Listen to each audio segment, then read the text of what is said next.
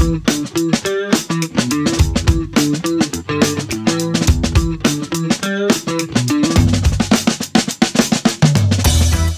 guest today is Andy Huang. Andy, how are you? Good, David. How about you? I'm doing fantastic. It's a beautiful Friday in Chicago, and the sun is shining, and life's good. Can't complain about a Friday. What do you do, Andy? I am a cloud solution architect, Me focusing too. on building cool stuff with partners specifically. Yeah, I was Uh, like, I think you look a little familiar. I feel like I've seen you before. yeah. For folks listening at home, Andy and I are on the same team. We have similar jobs, and we've been working together for 1 year and 1 day. and I asked him to be on my show because he's a smart guy, and then I said, "Do you pick the topic?" And you selected Resiliency. I know resiliency.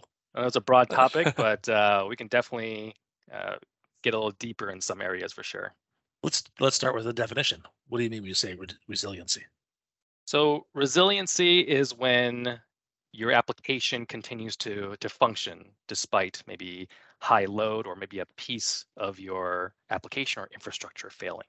So maintaining that uptime so that whether it be Microsoft.com or some other website that you're hosting is still up. Okay, so built into that definition is we acknowledge something can go wrong. There could be a failure somewhere. There could be a software, hardware failure. There could be just a gazillion users all at once, Yep. um, and a lot of that has to do with uptime. Uptime as measured in nines. Can you tell us about what that means? Yeah, you usually hear about it in like you mentioned nines, like 3 nines, 99.9% uptime, or you might hear 4 nines or 5 nines. So it just keeps adding to that. And while it's easy to think about it in nines, I also like to add in how many minutes of downtime does that mean? So three nines, 99.9 is 8 hours of downtime roughly Per year. in a give per year, right? If you go to 4 nines, you're down to 52 minutes per year. So that's a huge change in just adding one more nine. Um, if you go 5 nines, you're talking about around 5 minutes per year, which is not a lot of time if we think about it. Yeah. Why doesn't everyone just go to 5 nines? It seems like the less downtime you have, the more uptime, the better. Absolutely. The short answer is it's complex and expensive. Uh, we're always changing our applications. We're probably always deploying new features. Making changes means that there's more potential for downtime. Not to mention, you also have to architect your infrastructure to support that. So an example of this that I like to give is if you didn't have a 5.9 SLA, or actually maybe even lower, if you didn't have such a high SLA, you could probably get away with deploying everything into one region and one availability zone.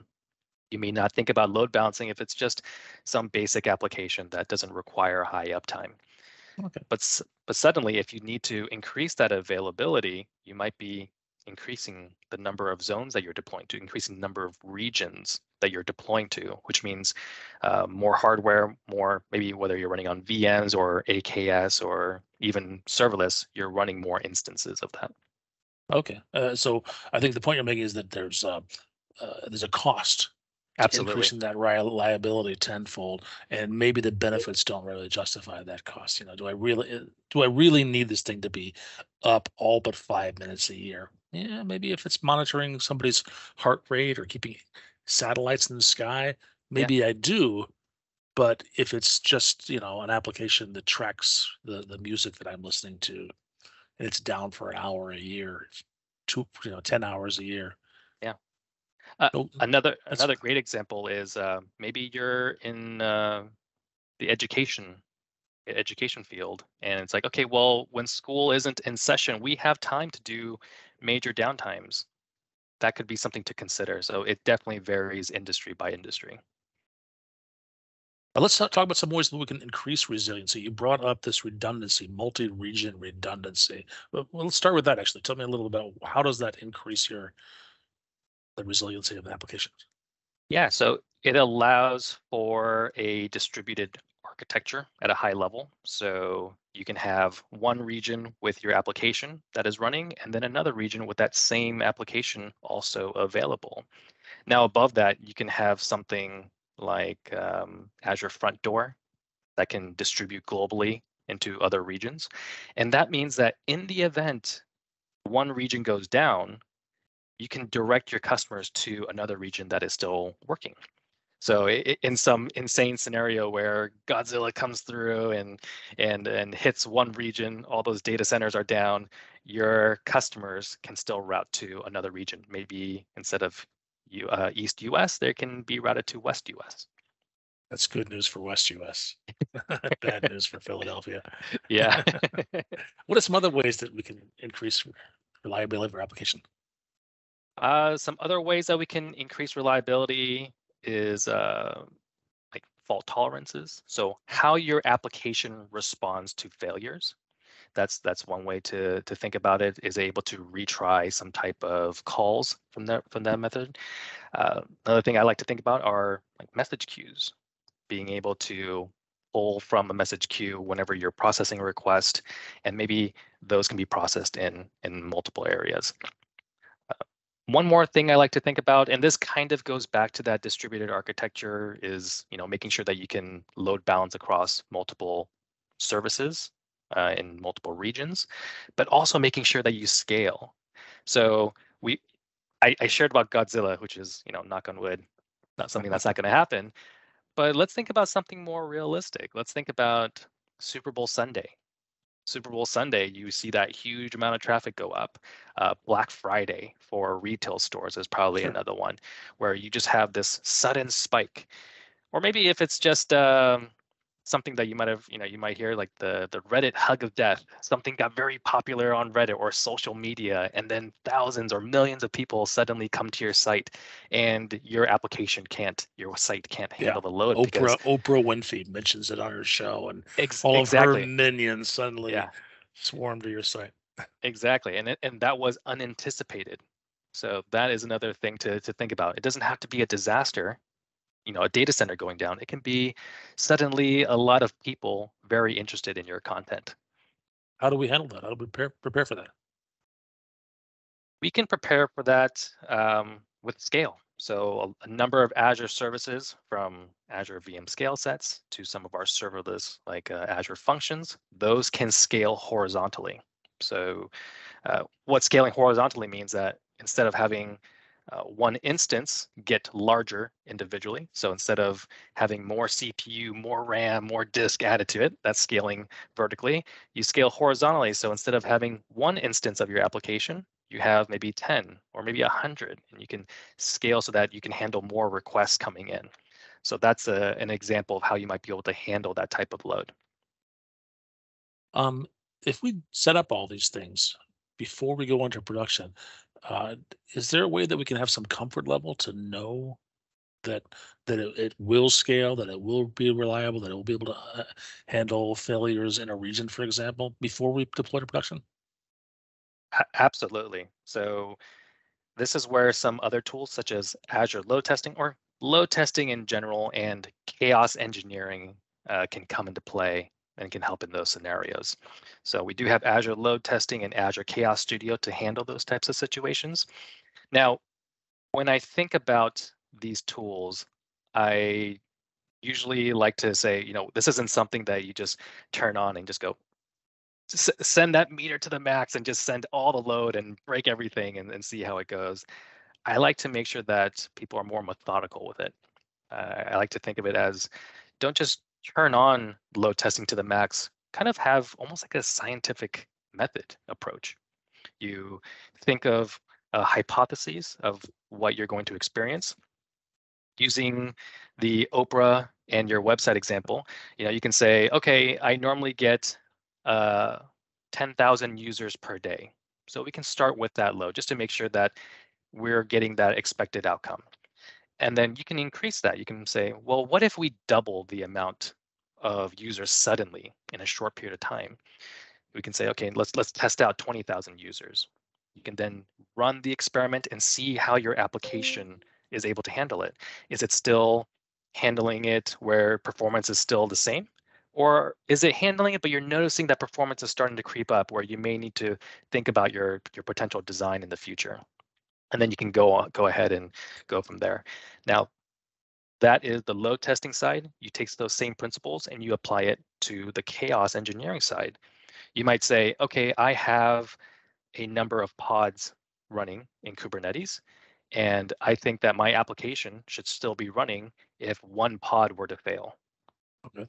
And you can test out that failure, make sure that that pod fails, and then see, okay, my application is still running. Or, ooh, I thought my application would still run, but apparently if one pod fails, it has some other issues that come up and it is not working as expected. Interesting. And Chaos Studio helps to test these things? Correct. Chaos Studio has, you can build a number of experiments within it. And then within experiments, you can create faults. And there are a number of different faults, which are the errors that you're inducing. So you can leverage Chaos Mesh, which can do the pod faults that I mentioned before. You can simulate high CPU pressure, or maybe even stop or kill a service. So that's great. Maybe you want to just kill a process on a VM and see how does your application react when something like that happens. There are also some unique ones that I really like playing with. So for example, you can even deny access to Key Vault. How does your application react when all of a sudden it can't access the secrets that it was expecting? So these are some interesting faults that you can test with. Oh, that's interesting. And I've been hearing more and more about this chaos stuff, not just from Azure, but I think it was Netflix that first popularized it with their Chaos Monkey, where they had things deliberately breaking things randomly in production just to validate that that everything worked. I'm not sure that I had the courage to do that for my applications, but they're doing it. And it They works. are, and that's where I heard it too. Chaos, I think it might have been The Chaos Monkey. I think like you chaos monkey they call it. yeah, yeah, and that's where I heard about it first. I remember when I first heard about it, I was like, they're they're just trying to bring it down, and that's Yeah. impressive. And that brings up a great point. When I talk a lot about DevOps methodologies, you always hear about shift left, trying to bring things, find things faster, find things earlier. Right. I love talking about resiliency because while yes, you do it in the earlier phases, like in development and QA phases, you can also shift right. You don't hear about shift right very often, because once you become mature enough, you can test in production, leveraging chaos engineering and load testing, for example. And it may make sense. It's definitely a very mature process once you've gone to that level. So it's not something I recommend day one, but what you call if you do shift right and test in production, sometimes you have to because there's just different environments or different behaviors that you're not able to always emulate in the lower environments. Yeah, it's a bold strategy. It I is. You mentioned the what would happen if, for example, the key vault access was denied? There's If that happens, it's likely your application won't be perfect because it may have some stale data. You could cache that information, for example, and Mhm. still use it. But if somebody updates one of those keys, you won't have that. And I think that's an example of graceful degradation, which means that there's yeah, the application isn't perfect, but given that this failure, it still functions. People can still buy your widgets online. They can still access their content. Right. Maybe they're watching videos, but it's slower now. I think things like that. It's not a total failure. What do you think about that? Yeah, no, that's a fantastic concept because right now consumers, when a site is even slow, like unbearably slow, it might not be down, but it feels like it pretty much is. And users are likely not using every feature in an application too. So if, like you mentioned, the graceful degradation, if you can still maintain a high degree of integrity, maybe there are little, small features that might be broken during that time, but you can still maintain and have most of them still working. That is still a fantastic outcome versus being completely down. Yeah, and I was a consultant for many years, and I did a lot of work for a big electronic retailer. And one of their key things was no matter what happens, we have to be able to take the customer's money.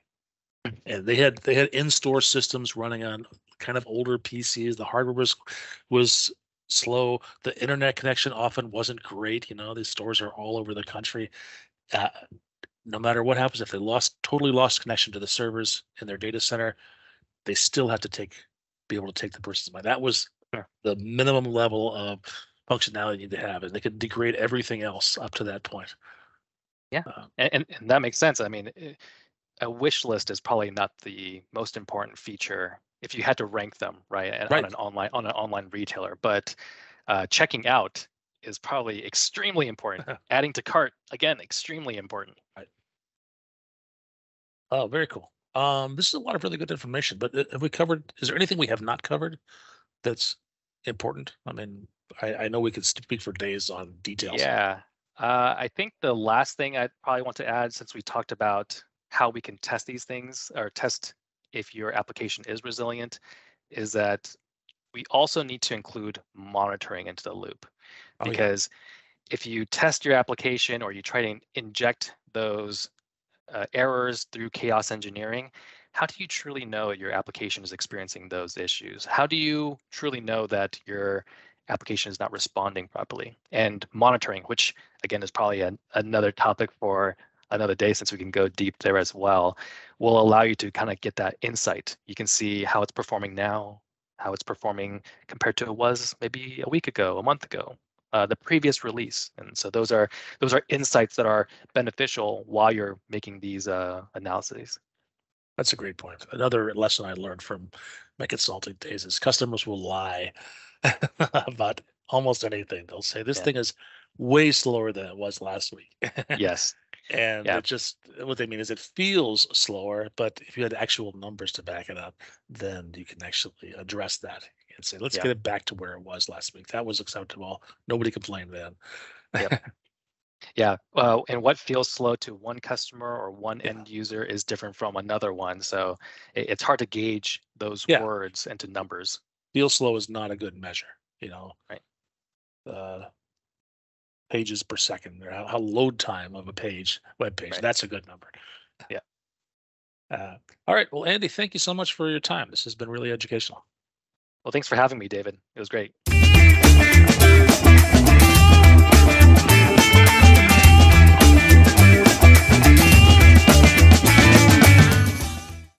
It's an interesting story how I got into the technology industry. So when I was in high school, I loved playing video games, computer games, building my own PCs.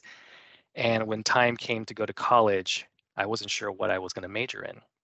So I had two majors. I had finance because I thought, well, I'm decent at math, or computer science. And luckily, I had friends that were already in computer science classes, and they said, "Hey, Andy, why don't you just join us?" And that's that's how I got into computer science. Oddly enough, they dropped out after out of the major after a few weeks, or actually no, a few semesters. I shouldn't say a few weeks, a few semesters for their own individual reasons. And I was like, I'm already so deep into it. I'm just going to finish it, and I still enjoyed it, and I'm really happy how it all ended out.